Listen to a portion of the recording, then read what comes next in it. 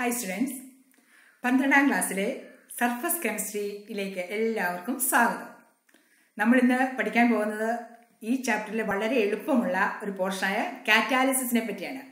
Catalysis.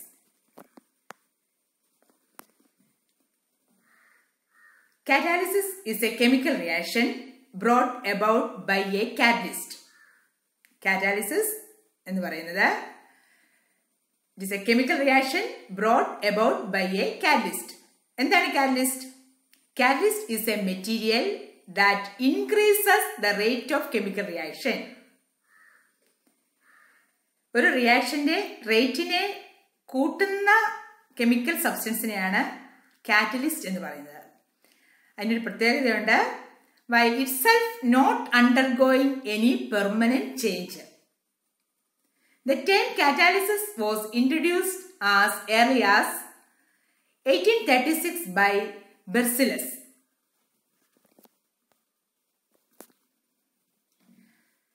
Catalyst ne patti parayumbol the substance that alter the rate of a reaction but itself remain chemically unchanged at the end of the reaction. Catalyst ഉപയോഗിച്ച് നടത്തുന്ന റിയാക്ഷനെയാണ് പറയുന്നത് catalysis. Catalysis. Catalyst increases the rate of reaction. എങ്ങനെയാണ് അത് rate of റിയാക്ഷനെ increase ചെയ്യുന്നത്? നമ്മൾ പഠിച്ചായിരുന്നു, ഒരു chemical reaction നടക്കുമ്പോൾ അവിടെ ആക്ടിവേഷൻ എനർജിയൊക്കെ വേണം. ആക്ടിവേഷൻ എനർജിയുടെ അളവ് കുറയ്ക്കുന്നു. അന്നേരം ഇവിടെ പറയുകയാണ് catalyst providing an alternate path of lower activation energy. Catalyst affect only the rate of the reaction. അതായത് കൈനറ്റിക്സിനെ മാത്രമേ അത് ബാധിക്കുന്നുള്ളൂ. It changes neither the thermodynamic of the reaction nor the equilibrium composition. ശ്രദ്ധിക്കുക, catalyst only effect the rate of the reaction. വേറെ ഒന്നിനെയും അത് ബാധിക്കുന്നില്ല catalyst. നമ്മളിവിടെ രണ്ട് ഗ്രാഫ് കാണുവാണ്. ഒന്നാമത്തെ ഗ്രാഫിനകത്ത് ആക്ടിവേഷൻ എനർജിയെ പറ്റിയുള്ള ഒരു ഗ്രാഫാണ്. അവിടെ വിത്തൗട്ട് കാറ്റലിസ്റ്റിൽ ആക്ടിവേഷൻ എനർജി കൂടുതലാണ്, വിത്ത് കാറ്റലിസ്റ്റിനകത്ത് ആക്ടിവേഷൻ എനർജി കുറവാണെന്നുള്ളതാണ് നമ്മൾ ഗ്രാഫിലൂടെ മനസ്സിലാക്കുന്നത്. എന്നാൽ ഇവിടെ പറയുകയാണ്, നമ്മൾ കാറ്റലിസ്റ്റ് ഉപയോഗിക്കുന്നത് മൂലം ആക്ടിവേഷൻ എനർജി കുറയുന്നു. ആക്ടിവേഷൻ എനർജി കുറയുമ്പോൾ നമുക്ക് പെട്ടെന്ന് തന്നെ റിയാക്ഷന്റെ റേറ്റ് കൂടുന്നു. അതാണ് ഇവിടുത്തെ തിയറി എന്ന് പറയുന്നത്. എന്തിനു വേണ്ടിയാണ് ഈ കാറ്റലിസ്റ്റ് ഉപയോഗിക്കുന്നത്? It reduces cost of production, also lead to better selectivity and less waste. Chemical ഇൻഡസ്ട്രിക്കകത്ത് വളരെയധികം ഉപയോഗമുള്ള ഒരു സബ്സ്റ്റൻസ് ആണ് കാറ്റലിസ്റ്റ്. വളരെ ചെറിയ അളവിൽ മതി കാറ്റലിസ്റ്റിന്റെ ഉപയോഗമൊക്കെ. Many major industrial chemicals are prepared with the aid of catalyst. Many fine chemicals are also made with the aid of catalyst. കാറ്റലിസ്റ്റിന്റെ ഉപയോഗം വളരെ വൈഡാണ്. നിങ്ങൾക്ക് പലതരത്തിലുള്ള കെമിക്കൽ പ്രോസസ്സ് നമ്മൾ പഠിച്ചിട്ടുണ്ട്. For example Haber process. എന്താണ് ഹേബർ പ്രോസസ്സ്? ഫസ്റ്റ് ഇയറിൽ പഠിച്ചാണ്. Haber process production of ammonia. ആരാണ് റിയാക്ടൻസ്? നൈട്രജനും ഹൈഡ്രജനും. നൈട്രജനും ഹൈഡ്രജനും കൂടി ചേർന്ന് അമോണിയ ഉണ്ടാകുമ്പോൾ അത് വളരെ സ്ലോ ആയിട്ടുള്ള പ്രോസസ്സാണ്. ആ പ്രോസസ്സിനെ നമുക്ക് സ്പീഡപ്പ് ആക്കണം. നമുക്കറിയാം, ഏത് പ്രൊഡക്റ്റ് നമുക്ക് എളുപ്പത്തിൽ കിട്ടണം. അന്നേരം അതിനുവേണ്ടി നമ്മൾ അയൺ ഉപയോഗിക്കുകയാണെങ്കിൽ നമുക്ക് എന്ത് കിട്ടുന്നു? എളുപ്പത്തിൽ നമുക്ക് അമോണിയ കിട്ടുന്നു. അന്നേരം ഇവിടെ പറയുകയാണ്, ഹേബർ പ്രോസസ്സിനകത്ത് അയൺ ആണ് കാറ്റലിസ്റ്റ്. ഹൈഡ്രജനേഷൻ റിയാക്ഷനകത്ത് നിക്കലും പ്ലാറ്റിനും ഉപയോഗിച്ചാൽ അത് കാറ്റലിസ്റ്റ് ആണ്. ഡീഹൈഡ്രേഷൻ റിയാക്ഷനകത്ത് അലൂമിനിയം ഓക്സൈഡ് കാറ്റലിസ്റ്റ് ആയിട്ട് ഉപയോഗിക്കാം. Contact process. എന്താണ് contact process? Sulphuric acid preparation. എന്നിട്ട് ആ കോണ്ടാക്ട് പ്രോസസ്സിനകത്ത് വനേഡിയം ഓക്സൈഡ് ഉപയോഗിച്ചാൽ അതൊരു കാറ്റലിസ്റ്റ് ആണ്. ഇവിടെ കാറ്റലിസ്റ്റ്, പലതരത്തിലുള്ള കാറ്റലിസ്റ്റിനെയാണ് നമ്മൾ പരിചയപ്പെട്ടത്. നമ്മൾ പഠിക്കുന്നതുമാണ് ഇതിന്റെ കാറ്റലിസ്റ്റിന്റെ റിയാക്ഷൻസ് ഒക്കെ. ഇവിടെ സർഫസ് ഏരിയ കൂടുമ്പോൾ വ്യത്യാസങ്ങൾ ഉണ്ടാകുന്നു. സർഫസ് ഏരിയ ഒക്കെ എന്താണ് നമ്മുടെ കാറ്റലിസ്റ്റിനെയൊക്കെ എഫക്ട് ചെയ്യുന്ന കാര്യങ്ങളാണ്. അടുത്താണ് രണ്ട് തരത്തിലുള്ള കാറ്റാലിസിസ് ഉണ്ട്. എന്താണ് കാറ്റാലിസിസ്? കാറ്റലിസ്റ്റ് ഉപയോഗിച്ച് നടക്കുന്ന റിയാക്ഷനെയാണ് കാറ്റാലിസിസ് എന്ന് പറയുന്നത്. രണ്ട് തരത്തിലുള്ള കാറ്റാലിസിസ്. ഒന്നാമത്താണ് ഹോമോജീനിയസ് കാറ്റലിസ്റ്റ്, രണ്ടാമത്തത് ഹെട്രോജീനിയസ്. എന്താണ് ഹോമോജീനിയസ്? ഇവിടെ നിങ്ങൾ ഒരു എക്സാമ്പിൾ കാണുവാണ്. എക്സാമ്പിളിനകത്ത് reactance sulphur ഡയോക്സൈഡും ഓക്സിജനുമാണ്. രണ്ടുപേരുടെയും ഫേസ് ഗേഷ്യസ് സ്റ്റേറ്റിലാണ്, വാതകാവസ്ഥയാണ്. ഇവിടെ ഉപയോഗിക്കുന്ന കാറ്റലിസ്റ്റ് ആണ് NO. ഈ NOയുടെ സ്റ്റേറ്റ് എന്ന് പറയുന്നത് ഗേഷ്യസ് സ്റ്റേറ്റ് ആണ്. അന്നേരം ഞാൻ ഇവിടെ പറയുകയാണ്, റിയാക്റ്റൻസും കാറ്റലിസ്റ്റിന്റെയും ഫേസ് സെയിം ആണെങ്കിൽ അതിനെ ഹോമോജീനിയസ് കാറ്റാലിസിസ് എന്ന് പറയുന്നു. Same face, when the reactants and the catalyst are in the same phase. Same face solid ആകാം, ലിക്വിഡ് ആകാം, ഗ്യാസ് ആകാം. The catalysis is said to be homogeneous. Hydrolysis of acetic acid. രണ്ട് reactance ആണ്. ആ രണ്ട് റിയാക്റ്റൻസും liquid ആണ്. ഇവിടെ HCl അവിടെ എന്തായിട്ട് ഉപയോഗിക്കുന്നു? കാറ്റലിസ്റ്റ് ആയിട്ട് ഉപയോഗിക്കുന്നു. എന്നിട്ട് നമുക്ക് അവിടെ പറയാം അതും എന്താണ്? ഹോമോജീനിയസ് കാറ്റാലിസിസ് ആണ്. നിങ്ങൾ പഠിച്ചു. റിയാക്റ്റൻസിന്റെയും കാറ്റലിസ്റ്റിന്റെയും ഫേസ് സെയിം ആണെങ്കിൽ അതിനെ പറയുന്ന പേരാണ് ഹോമോജീനിയസ് കാറ്റാലിസിസ്. എക്സാമ്പിൾ ഓർത്തിരിക്കുക.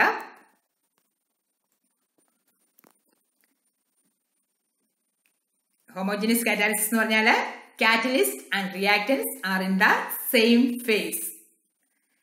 Esterification of acetic acid, അതായത് അസറ്റിക് ആസിഡും ആൽക്കഹോളും കൂടെ കൂടി ചേർന്ന് എസ്റ്റർ ഉണ്ടാകുന്ന പ്രോസസ്സും ഒക്കെ എന്താണ് അവിടെയും നമുക്കിവിടെ ഹോമോജീനിയസ് കാറ്റാലിസിസിന് എക്സാമ്പിൾ ആയിട്ട് പറയാൻ സാധിക്കും. പലതരത്തിലുള്ള എക്സാമ്പിൾസ് ഹോമോജീനിയസ് ഇത് ഉണ്ട്. ലെഡ് ചേംബർ പ്രോസസ്സിനകത്ത് സൾഫർ ഡയോക്സൈഡും ഓക്സിജനും നൈട്രിക് ഓക്സൈഡ് കാറ്റലിസ്റ്റ് ആയിട്ട് ഉപയോഗിക്കുന്നു. അവിടെ ഗ്യാസ് ആണ് റിയാക്റ്റൻസും കാറ്റലിസ്റ്റ്. ഓർത്തിരിക്കാൻ അതെന്താണ്? ഹോമോജീനിയസ് കാറ്റാലിസിസിന് എക്സാമ്പിൾ ആണ്. Homogeneous, same face. നമുക്ക് വേറൊരു എക്സാമ്പിൾ നോക്കാം. ഇവിടെ സൾഫർ ഡയോക്സൈഡും ഓക്സിജനും കൂടി ചേർന്ന് സൾഫർ ട്രയോക്സൈഡ് ഉണ്ടാകുന്നു. Sulphur trioxide. ഇവിടെ നമുക്ക് പ്ലാറ്റിനം സോളിഡ് ആണ് കാറ്റലിസ്റ്റ് ആയിട്ട് ഉപയോഗിക്കുന്നത്. റിയാക്റ്റൻസ് ഗേഷ്യസ് സ്റ്റേറ്റ് ആണ്. നിങ്ങളിവിടെ ഒബ്സർവ് ചെയ്യാണ്. റിയാക്റ്റൻസിന്റെയും കാറ്റലിസ്റ്റിന്റെയും ഫേസ് ഡിഫറെന്റ് ആണ്. ഫേസ് ഡിഫറെന്റ് ആയിട്ട് വരുന്നു. അതായത് നിങ്ങൾക്ക് മനസ്സിലാക്കാൻ സാധിക്കും സെയിം ഫേസ് അല്ല. അങ്ങനെയാണെങ്കിൽ ഇങ്ങനത്തെ കാറ്റാലിസിസിനെ പറയുന്ന പേരാണ് ഹെട്രോജീനിയസ് കാറ്റാലിസിസ്. നമുക്കത് ഒന്ന് ഡിഫൈൻ ചെയ്യാം. The catalytic process in which the reactants and the catalysts are in different phases is known as heterogeneous. ഹെട്രോജീനിയസിനെയാണ് നമ്മളിപ്പം പരിചയപ്പെട്ടത്. അതുപോലെ തന്നെ ഹേബർ പ്രോസസ് പറഞ്ഞായിരുന്നു അല്ലേ? ഹേബർ പ്രോസസ് ആരുടെ പ്രിപ്പറേഷൻ ആണ്? അമോണിയയുടെ പ്രിപ്പറേഷൻ. അമോണിയയുടെ പ്രിപ്പറേഷനകത്ത് നൈട്രജൻ ഗ്യാസും ഹൈഡ്രജൻ ഗ്യാസും കൂടെ കൂടിച്ചേരുന്നു. എന്നിട്ട് അവിടെ റിയാക്റ്റന്റ് ആയിട്ട് ഉപയോഗിച്ചിരിക്കുന്നത് സോളിഡ് ആയിട്ടുള്ള റിയാക്റ്റൻസ് ആണ്. നൈട്രജനും ഹൈഡ്രജനും ഗേഷ്യസ് സ്റ്റേറ്റ് ആണ്. സോളിഡ് ആയിട്ടുള്ള കാറ്റലിസ്റ്റ് ആണ് ഉപയോഗിച്ചിരിക്കുന്നത്, അയൺ ആണ് ഉപയോഗിച്ചിരിക്കുന്നത്, അയൺ. അങ്ങനെയാണെങ്കിൽ അതും ഹെട്രോജീനിയസ് കാറ്റാലിസിസിന് എക്സാമ്പിൾ ആണ്. ഹെട്രോജീനിയസ് കാറ്റാലിസിസ് എളുപ്പമല്ലേ? ഈ എക്സാമ്പിൾ നമുക്ക് കാണാതെ അങ്ങ് പഠിച്ചോണം. എന്നിട്ട് ഇതാണ് heterogeneous catalysis. The catalytic process in which reactants and the catalysts are in different phases is known as heterogeneous catalysis. നമ്മൾ അടുത്തായിട്ടൊരു കാറ്റാലിസിസ് ആണ് പോസിറ്റീവ് കാറ്റാലിസിസ്. എന്തായിരിക്കും പോസിറ്റീവ്? നമുക്കറിയാം ചിലരുടെ പ്രസൻസ് നമുക്ക് നമ്മുടെ ആക്ടിവിറ്റീസിനെ അത് പോസിറ്റീവായിട്ട് ബാധിക്കുന്നു. അതായത് നമ്മുടെ ആക്ടിവിറ്റിക്ക് സന്തോഷവും അല്ല അതിന്റെ റേറ്റ് ഒക്കെ കൂടുന്ന പോലെ നമുക്ക് തന്നെ തോന്നും, നമുക്കൊരു ഫീലിംഗ്, ഒരു ഹാപ്പിനെസ് തോന്നും. അതുപോലെയാണ് A catalyst in which the catalyst increase the rate of reaction is called positive catalysis. Example പറയുകയാണെങ്കിൽ നമുക്ക് സൾഫ്യൂരിക് ആസിഡ് പ്രിപ്പയർ ചെയ്യുന്ന കോണ്ടാക്ട് പ്രോസസ്സിലൂടെ അവിടെ നമ്മൾ പ്ലാറ്റിനൈസ്ഡ് ആസ്പെറ്റോസ് ഉപയോഗിക്കുകയാണെങ്കിൽ അത് ഒരു പോസിറ്റീവ് കാറ്റലിസ്റ്റ് ആണ്. പ്ലാറ്റിനൈസ്ഡ് ആസ്പെറ്റോസ് ഒരു പോസിറ്റീവ് കാറ്റലിസ്റ്റ് ആണ്. ഇനി നെഗറ്റീവ് കാറ്റലിസ്റ്റ് പേര് കേൾക്കുമ്പോഴേ നിങ്ങൾക്ക് അറിയാം. നെഗറ്റീവ് എന്ന് പറയുമ്പം അതായത് നമുക്കും നമ്മുടെ ജീവിതത്തിലും പലരുടെ പ്രസൻസ് നെഗറ്റീവായിട്ട് തോന്നും അല്ലേ? അതുപോലെ നെഗറ്റീവ് കാറ്റലിസ്റ്റ് എന്ന് പറഞ്ഞാൽ A catalyst that is employed to decrease the rate of reaction is called negative catalyst. കുറയ്ക്കുന്നു, റേറ്റിനെ കുറയ്ക്കുന്ന കാറ്റലിസ്റ്റിനെയാണ് നെഗറ്റീവ് കാറ്റലിസ്റ്റ് എന്ന് പറയുന്നത്. ഫോസ്ഫോറിക് ആസിഡ് ഹൈഡ്രജൻ പെറോക്സൈഡ് ഇട്ടാൽ അതിന്റെ ഡീകമ്പോസിഷനെ കുറയ്ക്കുന്നു. Decomposition of hydrogen peroxide retarded ചെയ്യുന്നതാണ് ഫോസ്ഫോറിക് ആസിഡ്. നെഗറ്റീവ് കാറ്റാലിസിന് എക്സാമ്പിൾ ആണ് ഇപ്പൊ നമ്മൾ പറഞ്ഞ കണ്ടത്.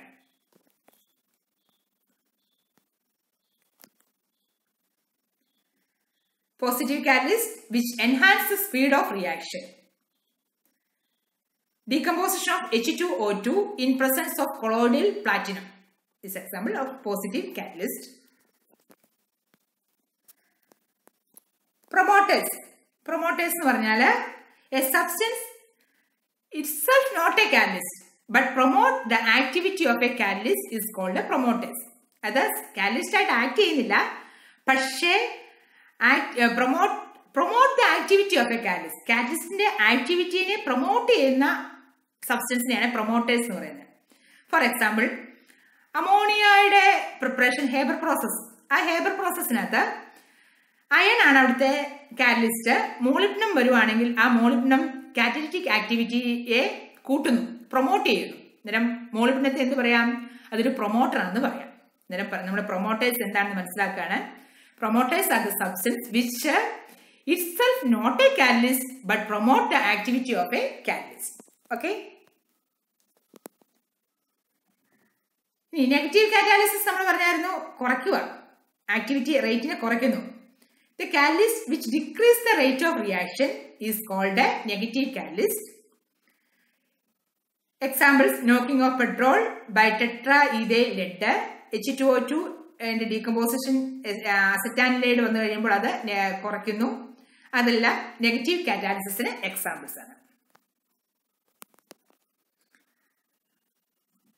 അടുത്താണ് കാറ്റലിറ്റിക് പോയിസണിങ്. ചിലരുടെ സാമീപ്യം നമുക്ക് വിഷമം ഉണ്ടാക്കുന്നെന്ന് പറഞ്ഞ പോലെ നമ്മളെ അസ്വസ്ഥപ്പെടുത്താറുണ്ട്. അന്നേരം നമ്മുടെ ആക്ടിവിറ്റി സാധാരണഗതിയിലായിരിക്കത്തില്ല, അതിന്റെ എനർജിയൊക്കെ കുറയുന്നു. അതുപോലെ തന്നെ കെമിക്കൽ റിയാക്ഷൻ നടക്കുകയാണെങ്കിലും അവിടെ ആ റിയാക്ഷന്റെ റേറ്റിനെ കുറയ്ക്കുന്നു ചില വസ്തുക്കളുടെ സാമീപ്യം. A substance which destroys the activity of the catalyst to accelerate A reaction is called A Poisson, വിഷം. And the process is called A catalytic poisoning. Catalytic SO3 യുടെ നിർമ്മാണത്തിനകത്ത് ആർസനിക് ഓക്സൈഡ് ഒരു Poisson ആയിട്ട് വരുന്നു. അന്നേരം arsenic oxide destroy the activity of the catalyst. ഇതാണ് ഇവിടെ catalytic poisoning എന്നുകൊണ്ട് ഇതാക്കുന്നത്. ഇനി കാറ്റലിസ്റ്റിനെ പറ്റി അതെങ്ങനെയാണ് അതിന്റെ റിയാക്ഷൻ നടക്കുന്നതൊക്കെ പറയുകയാണെങ്കിൽ, മെക്കാനിസം പറയുകയാണെങ്കിൽ അഡ്സോർപ്ഷൻ ആണ് ഇവിടെ മെക്കാനിസം. അഡ്സോർപ്ഷൻ നിങ്ങൾക്കറിയാം. അഡ്സോർബന്റും ഉണ്ട്, അഡ്സോർബേറ്റും ഉണ്ട് അല്ലെ.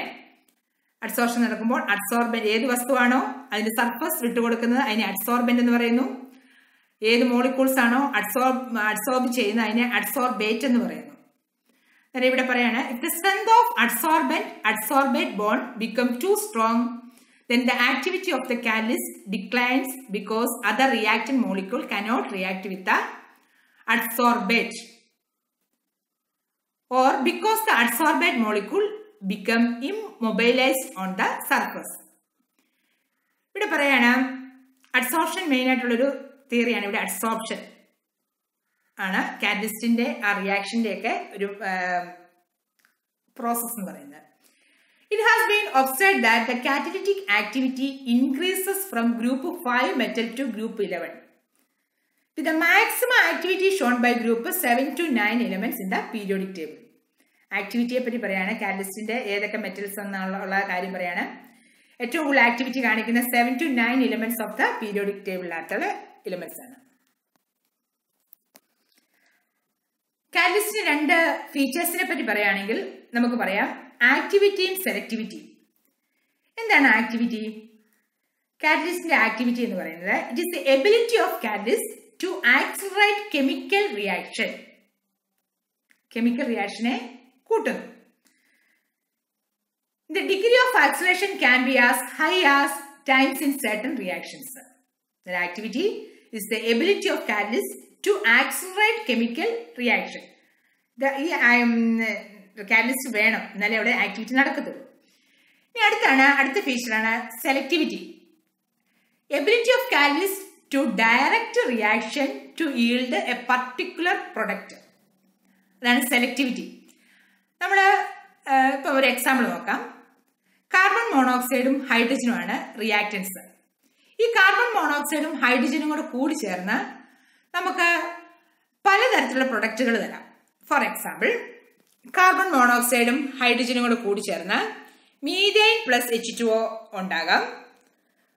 അവിടെ ഉപയോഗിക്കേണ്ട കാറ്റലിസ്റ്റ് നിക്കലാണ്. നിക്കൽ. ഇനി സെയിം റിയാക്റ്റന്റ് ആയ കാർബൺ മോണോക്സൈഡും ഹൈഡ്രജനും കൂടെ കൂടി ചേർന്ന് മീഥൈൽ ആൽക്കഹോളിന് തരാം. Methyl alcohol. അങ്ങനെയാണെങ്കിൽ അവിടെ മീഥൈൽ ആൽക്കഹോൾ എന്ന പർട്ടിക്കുലർ പ്രൊഡക്റ്റ് തരണമെങ്കിൽ ഉപയോഗിക്കേണ്ട കാറ്റലിസ്റ്റ് ആണ് കോപ്പറും സിങ്ക് ഓക്സൈഡും ക്രോമിയം ഓക്സൈഡും ആണ് അവിടെ ഉപയോഗിക്കേണ്ടത്, കാറ്റലിസ്റ്റ് ആയിട്ട് ഉപയോഗിക്കേണ്ടത്. എന്നാൽ നിക്കൽ ഉപയോഗിച്ചാൽ അവിടെ എന്ത് മാത്രമേ കിട്ടത്തുള്ളൂ? മീഥൈനെ കിട്ടത്തുള്ളൂ.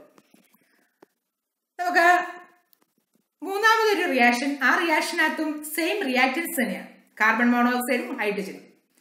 അവിടെ നമുക്ക് ഫോർമാൽഡിഹൈഡ് നമുക്ക് പ്രൊഡക്റ്റ് ആയിട്ട് കിട്ടുന്നു. പക്ഷെ ഫോർമാൽഡിഹൈഡ് കിട്ടണമെങ്കിൽ അവിടെ ഉപയോഗിക്കേണ്ട കാറ്റലിസ്റ്റ് കോപ്പറാണ്. ഇവിടെ പറയുകയാണ്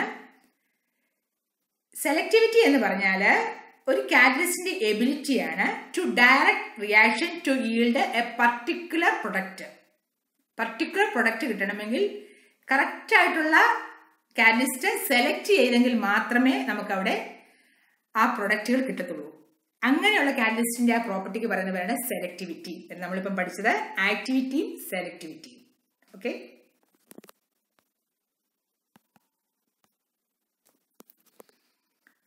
ഇനി വേറൊരു ടൈപ്പ് കാറ്റലിസ്റ്റ് ആണ് ഷേപ്പ് സെലക്റ്റീവ് കാറ്റലിസ്റ്റ്. ഷേപ്പിനെ ആശ്രയിച്ചിരിക്കും അതിന്റെ കാറ്റലിറ്റിക് പ്രോപ്പർട്ടി നടക്കുന്നത്.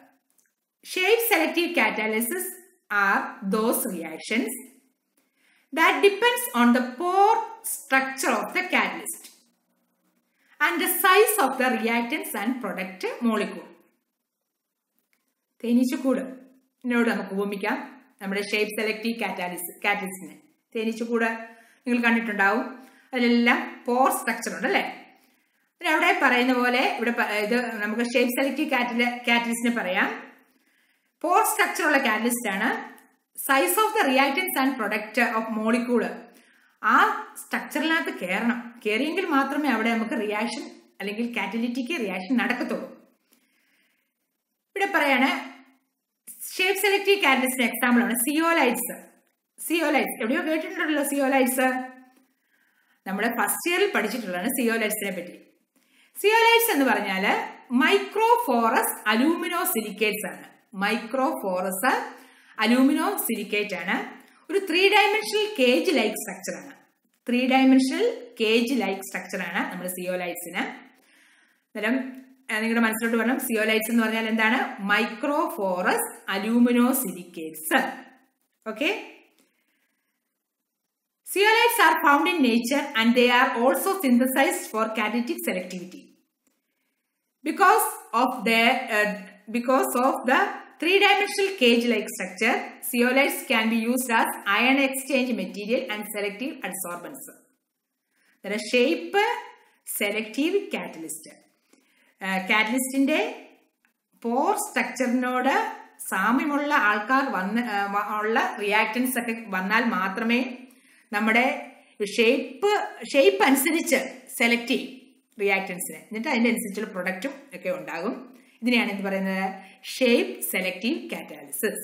എക്സാമ്പിൾ ഓർത്തിരിക്കുക, സിയോലൈറ്റ്സ് എന്ന് പറഞ്ഞാൽ 3-dimensional സ്ട്രക്ചർ ഓഫ് മൈക്രോഫോറസ് അലൂമിനോസിലിക്കേറ്റ്സ് ആണ് സിയോലൈറ്റ്സ്. സിയോലൈറ്റ്സിന്റെ molecules in zeolite cages and framework ആണ് ഇപ്പം നമ്മൾ കാണുന്നത്. സിയോലൈറ്റ്സിന്റെ സ്ട്രക്ചർ ഒരു പോറസ് സ്ട്രക്ചർ ആണ് കാണുന്നത്. അതിനകത്തോട്ടൊക്കെ റിയാക്റ്റൻസ് മോളിക്യൂൾസ് അതിന് കറക്റ്റ് അനുയോജ്യമായ ഷേപ്പുള്ള റിയാക്റ്റൻസ് വന്നെങ്കിൽ മാത്രമേ നമ്മുടെ സിയോലൈറ്റ് അവിടെ അവരെ റിയാക്റ്റൻസിനെ കയറ്റത്തുള്ളൂ. അതാണ് ഷേപ്പ് സെലക്റ്റീവ് കാറ്റാലിസിസ് എന്ന് പറയുന്നത്. സിയോലൈറ്റ്സിനെ പറ്റി പറയുകയാണെങ്കിൽ നമ്മൾ iron exchange material zeolites as ion exchange material have been replaced by synthetic cation and anionic exchange resins. The zeolites act as molecular sieves for the reactants. To achieve this, zeolites are heated in vacuum so that the water of hydration is lost. Once the water is removed, the zeolite structure becomes porous. The pore size in zeolite is generally in the range 260 to 740 picometer. The size of the porous cavities influence the catalytic activity of the catalyst. Note the point. The size of the porous cavities influence the catalytic activity of the catalyst. Only those molecules can be adsorbed in the porous. അങ്ങനെയുള്ള മോളിക്യൂൾസിന് മാത്രമേ ആ porous സ്ട്രക്ചറിൽ വന്ന് adsorb ചെയ്യാൻ പറ്റത്തുള്ളൂ. This facilitates the molecules to enter the cavities and leave easily. Okay, ഇതാണ് സിയോലൈറ്റ്സിന്റെ പ്രവർത്തനം.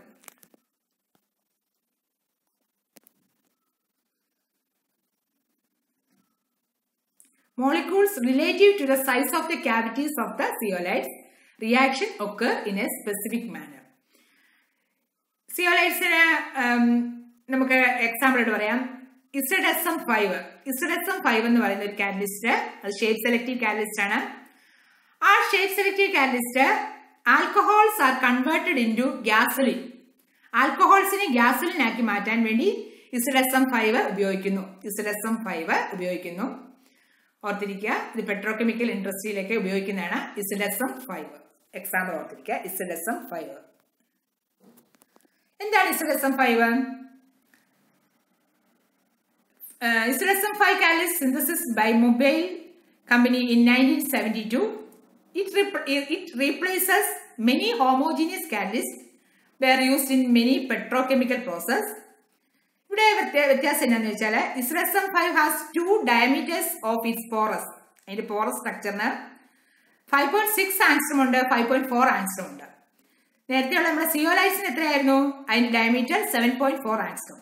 ഇത് നമ്മൾ പറഞ്ഞായിരുന്നു, ഷേപ്പിനെ ഇതിന്റെ പോർ സ്ട്രക്ചറിനെ ആശ്രയിച്ചാണ് റിയാക്ടൻസ് മോളിക്യൂള് വരുന്നത്. അതുകൊണ്ടാണ് ഇതിന് എന്ത് പറയുന്നത്? Shape selective catalyst. ZSM5 is a shape selective catalyst. ZSM5 is a zeolite catalyst. It is used in petroleum industry for hydrocarbon interconversion. Petroleum industry ഉപയോഗിക്കുന്നു. It is a highly porous aluminosilicate. Okay. The aluminosides are very acidic. ഈ അസിഡിറ്റിയാണ് ഇതിന്റെ എല്ലാ പ്രവർത്തനത്തിന് കാരണം. Acidity. ഇനി നമ്മൾ biological കാറ്റലിസ്റ്റിനെ പറ്റി പഠിക്കാൻ പോവാണ്. ബയോളജിക്കൽ കാറ്റലിസ്റ്റ് നമ്മുടെ മനുഷ്യ ശരീരത്തിലൊക്കെ ഉള്ളതാണ് ബയോളജിക്കൽ കാറ്റലിസ്റ്റ്. ആ ബയോളജിക്കൽ കാറ്റലിസ്റ്റിനെ പറയുന്നത് എൻസൈംസ്. എന്താണ് പറയുന്നത്? Enzymes. The catalysis brought about by enzyme is known as enzyme catalysis. For example, inversion of cane sugar. Inversion of cane sugar ne glucose ഉം fructose ആക്കി മാറ്റുന്നു. ഇവിടെ ഉപയോഗിക്കുന്ന enzyme ആണ് invertase. Conversion of glucose to ethanol. അവിടെ ഉപയോഗിക്കുന്ന enzyme ആണ് zymase. അതുപോലെ ഹൈഡ്രോളിസിസ് ഓഫ് യൂറിയക്കകത്ത് ഉപയോഗിക്കുന്ന എൻസൈമാണ് യുറേസ്. ഇതെല്ലാം നമ്മളെ പലതരത്തിലുള്ള എൻസൈംസ് ആണ്. ബയോളജിക്കൽ കാറ്റലിസ്റ്റിനെയാണ് എന്ത് പറയുന്നത്? എൻസൈംസ് എന്ന് പറയുന്നത്. എൻസൈംസ്. ഇപ്പം ഈ എൻസൈംസ് ഒന്നും ഇല്ലായിരുന്നെങ്കിൽ നമ്മുടെ ഫങ്ഷൻസ് ഒന്നും നമ്മുടെ ബയോളജിക്കൽ ഫങ്ഷൻ ഒന്നും ശരിയായ രീതിയിൽ നടക്കുകയില്ല. നമുക്കറിയാം, നമുക്ക് രാവിലെ ഫുഡ് കഴിച്ചു കഴിഞ്ഞാൽ ഉച്ചയാകുമ്പോൾ വിശക്കും അല്ലേ? അത് എന്താണ് കാരണം? നമ്മുടെ മുന്നിലുള്ള അല്ലെങ്കിൽ നമ്മുടെ ശരീരത്തിലുള്ള എൻസൈംസ് ആണ് അതിന് കാരണം. എൻസൈംസ് ഒക്കെ ഇല്ലെങ്കിൽ നമ്മുടെ ഈ ആഹാരങ്ങളൊക്കെ ഒന്ന് ദഹിക്കണമെങ്കിൽ ഒരു 50 കൊല്ലമൊക്കെ വേണ്ടി വരും. അന്നേരം ഓർത്തിരിക്കുക എൻസൈംസിന്റെ ഒക്കെ ഇമ്പോർട്ടൻസ്. എന്താണ് കാറ്റലിസ്റ്റും എൻസൈമും തമ്മിലുള്ള വ്യത്യാസം നമുക്കൊന്ന് നോക്കാം. കാറ്റലിസ്റ്റിനെ പറ്റി നമ്മൾ പഠിച്ചു കഴിഞ്ഞു. They are substances that increase or decrease the rate of a chemical reaction. കൂട്ടുകയോ കുറയ്ക്കുകയോ ചെയ്യാം. But remain unchanged. Enzymes are proteins. ശ്രദ്ധിക്കുക, proteins that increase rate of chemical reaction converting substrate into product. Proteins ആണ്. Catalyst low molecular weight compounds ആണ്. Enzymes എന്ന് പറഞ്ഞാൽ high molecular weight globular proteins. ഓർത്തിരിക്കുക, high molecular weight globular proteins. There are two types of catalysts, positive and negative.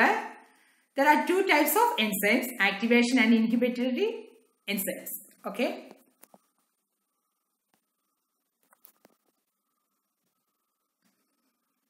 Enzymes are extremely effective biologically active catalyst. ഓർത്തിരിക്കുക, biologically catalyst ആണിത് വന്നിരിക്കുന്നത്.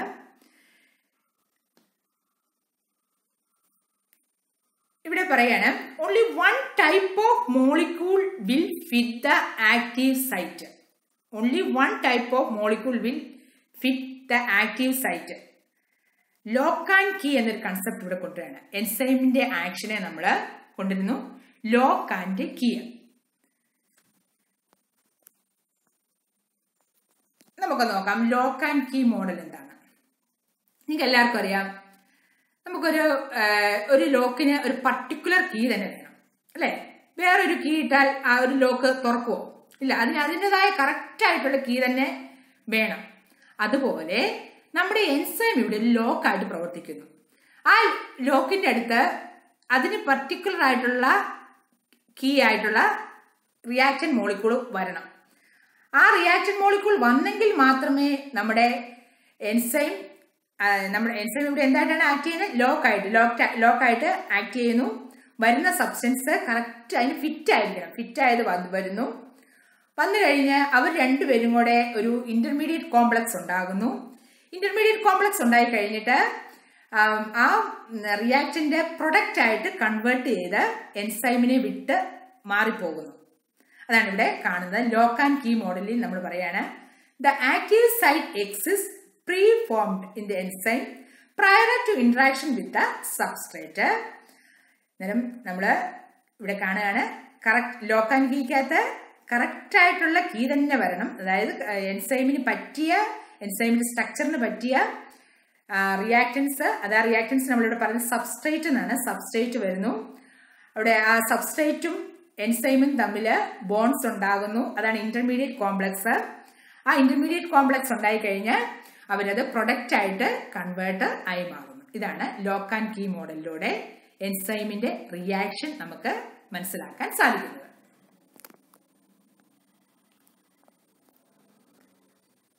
ഇവിടെ A B C എന്ന് പറയുന്ന 3 ഫാക്ടേഴ്സിലൂടെ നമ്മൾ പറയാണ്. എൻസൈമിന്റെ അടുത്തോട്ട് റിയാക്ടൻസ് വരുന്നു. Only species with the correct shape can enter the active site in the enzyme. അതാണ് എയിൽ നമ്മുടെ അടുത്ത് കാണുന്നത്. എൻസൈമിന്റെ അടുത്തോട്ട് കറക്റ്റ് സൈസ് ഉള്ള റിയാക്ടന്റ് വരുന്നു. ബിയിൽ കാണുകയാണ് once in position the substrate can react with a lower activation energy.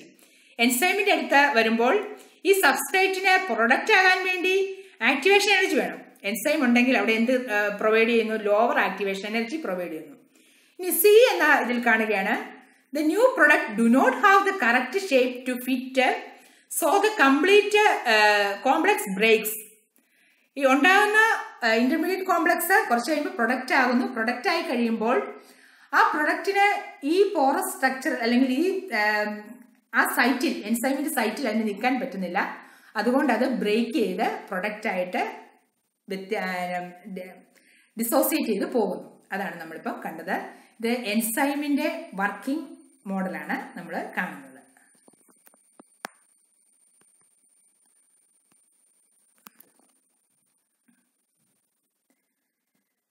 ഇതിന്റെ ക്യാരക്ടറിസ്റ്റിക് ഒന്ന് പരിശോധിക്കുകയാണെങ്കിൽ മോസ്റ്റ് ഹൈലി എഫിഷ്യന്റ് ആണ്, ഹൈലി സ്പെസിഫിക് നേച്ചർ ആണ്, highly active under optimum temperature, highly active under optimum pH. pH negative ലോഗരിതമോ concentration of H+ നമ്മൾ പഠിച്ചിട്ടുണ്ട്. ഇതെല്ലാം എന്താണ്? ഈ എൻസൈംസ് നല്ല രീതിയിൽ പ്രവർത്തനങ്ങൾ നടക്കണമെങ്കിൽ നമുക്ക് ഒപ്റ്റിമം ടെമ്പറേച്ചർ, ഒപ്റ്റിമം pH ഒക്കെ ആവശ്യമുണ്ട്. ഇതാണ് ഇവിടെ ക്യാരക്ടറിസ്റ്റിക്സ് ആയിട്ട് പറയുന്നത്. നമ്മൾ കണ്ടു കഴിഞ്ഞു. Enzymes are macro molecules usually proteins, produced in living system which act as catalyst in physiological reaction. Physiological reaction. For example, hydration of carbon dioxide is catalyzed by the enzyme carbonic anhydrase. പലതരത്തിലുള്ള എൻസൈംസിന്റെ example ആണ് നമ്മളിപ്പോൾ കാണുന്നത്. Enzymes are macromolecules, usually proteins, produced in living system which act as catalyst in physiological reaction.